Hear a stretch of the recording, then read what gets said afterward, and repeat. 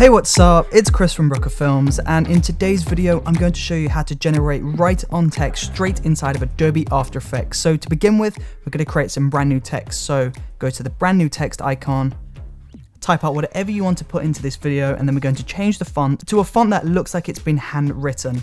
And once you've found your font, you just want to increase the size of this and position that up to the center of the frame. Now from here we'll go into Effects and Presets, search for Write On, and we'll drag the write-on effect over onto the text.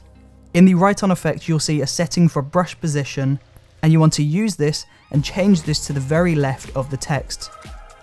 Now pull the cursor head to the very beginning, create a brand new keyframe on the brush position, and move your cursor over 3 frames and pull this down to another part of the text. Now you want to keep doing this movement over and over again until you've covered all of this text. And then as soon as you've completed that, you want to go down to the next setting, which is color, and you want to change the color from white to a different color. So I'm going to do red in this example. Then we'll pull the brush size up and we'll make sure that the red covers the original white color. Now from here, I just need to move the first keyframe off the text, and then I need to move the last keyframe off the text also. This is because we need this to start off the text, and then we need it to finish by wiping off the text.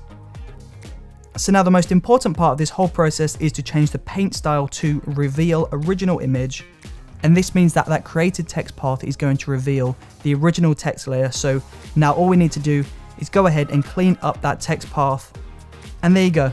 That is how you generate write-on text straight inside of Adobe After Effects. You can also follow this same technique straight inside of Adobe Premiere Pro. If you enjoyed watching this video, then please do let me know in the comment section below. And don't forget to subscribe by pressing that circle icon up there. And also, don't forget to check out the previous video by clicking this rectangle icon just down here.